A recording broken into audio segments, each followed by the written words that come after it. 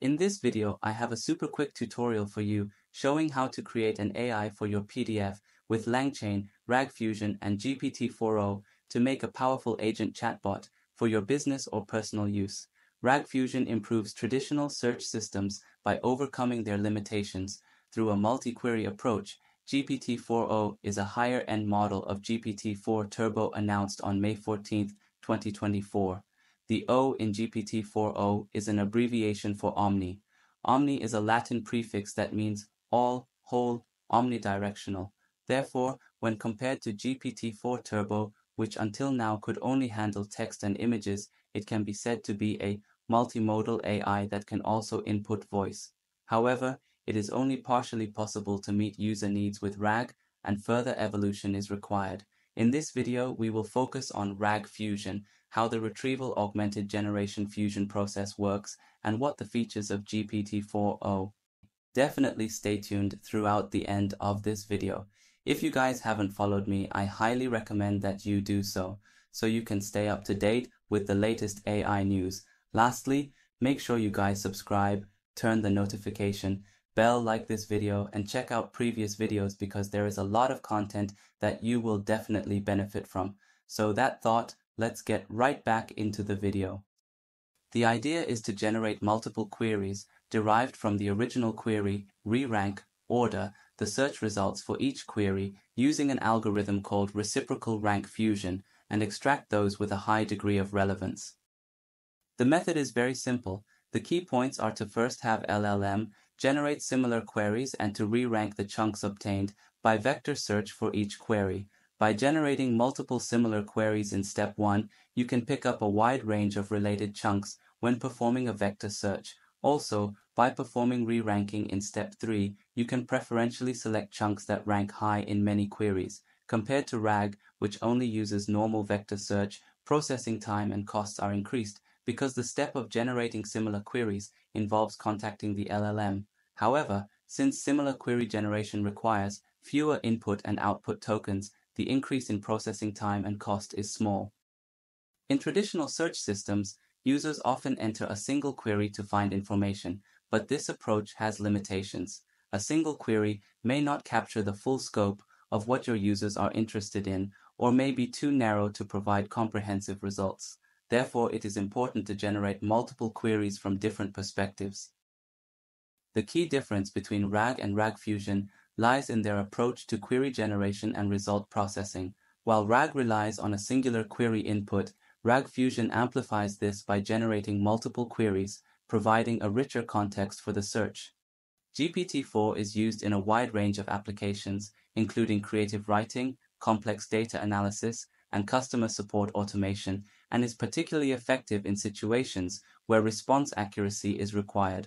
On the other hand, GPT-4o is ideal for use in chatbots, interactive applications that require real-time processing, and resource-constrained IoT devices. Here is the table compares the performance of GPT-4 and GPT-4o. Let's get started. To get started, you do need to download a couple of different Python libraries, namely PyPDF, ChromeDB, LangChain OpenAI, and LangChain Operator, and argparse. If you haven't already done so, can simply type. Once you have done that, let's head on over to a Python file. We will be making use of all Python library. Let's set up to perform document retrieval and query tasks using GPT-4o API. Then we set up an embedding model to text embedding 3. We initialize an argument parser object which will be used to handle command line arguments provided to the script. Define retriever options. Top K specifies the number of top results to return from a search or retrieval operation. Max docs for context. The maximum number of documents to use for providing context in a retrieval or query response. Document PDF. Copy the path of the local. Then we create a template prompt. Please answer the question using only the following information. If there is no information available to answer the question, do not force an answer. Information, question, and final answer. Set up a function called load and split document. Read the text documents from PDF, then split the documents into chunks. We create a function named vector retriever, load and split the document, create the text embedding and store them in a database. We can add new information to the same by passing the new information to the vector database. Next, we perform a vector search for each query to find similar documents, followed by a re-ranking of these documents. For re-ranking, we use reciprocal rank fusion, which relies on similarity ranks. The score of document D in reciprocal rank fusion D is calculated based on the rank of document D, denoted as rank ID, and the hyperparameter K. The hyperparameter K affects the reciprocal rank fusion scoring. The higher the value of K, the flatter the score curve, which increases the influence of documents with lower ranks. Typically, K460 is often used, and I am adopting this value in my current analysis. The function to calculate reciprocal rank fusion is named reciprocal rank fusion. For testing purposes, I am displaying the scores, but I am only returning a list of document chunks because the content of these chunks is all that needs to be passed as context to the LLM. Since each of the 4 similar queries retrieves 5 chunks, the total number of chunks can reach 20. However, as this creates an excessive amount of context, only the top-ranked chunks are used. The maximum number of documents passed as context, max docs for context, is set to 8. The next function, query generator, generates similar queries. It works by inserting the original query into a prompt and asking the language learning model to generate a similar query. The original code only used the prompt, generate multiple search queries related to original query. This approach produced fairly broad queries. To narrow down the results, I have updated the prompt to include a directive. When creating queries, please refine or add closely related contextual information without significantly altering the original query's meaning. Next, we have the reciprocal rank fusion retriever function, which performs a vector search using multiple similar queries. The function createRetriever splits the document, creates a vector store using Chroma technology, and returns a retriever object. Details are available in the code repository. Vector searches are conducted as follows. Runnable Lambda query generator generates similar queries as previously described. Using a retriever.map, we perform a vector search for each of the 4 similar queries generated by query generator, including the original query. The map function retrieves 5 chunks for each query.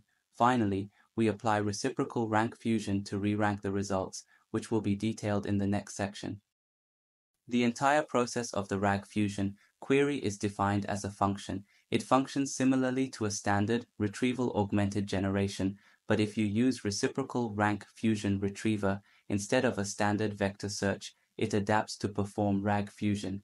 If a normal vector search retriever is used, it will conduct a regular vector search. The chain's definition might seem complex, but this complexity arises because we aim to output not just the LLM's answer, but also the context provided. Essentially, the process involves simply connecting the retriever to the prompt to the model.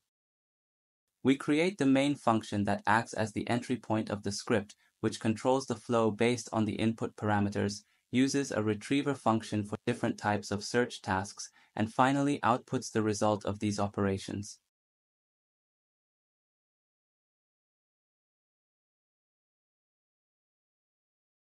I tried RAG Fusion, which uses reciprocal rank fusion for re-ranking.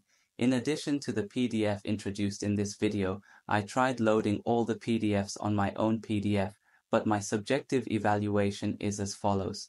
When the original query is simple, such as what is, with only one word, it is possible to pick up surrounding information by generating similar queries, which tends to lead to a wider range of answers. If the original query is specific, it is not much different from normal vector search. When it comes to complex questions that actually ask multiple questions, the probability of being able to answer them without missing anything increases by breaking down the questions using similar queries. When generating similar queries, the width needs to be adjusted with prompts. Since it generates similar queries, I feel that it has a great effect on enriching the final answers to simple questions.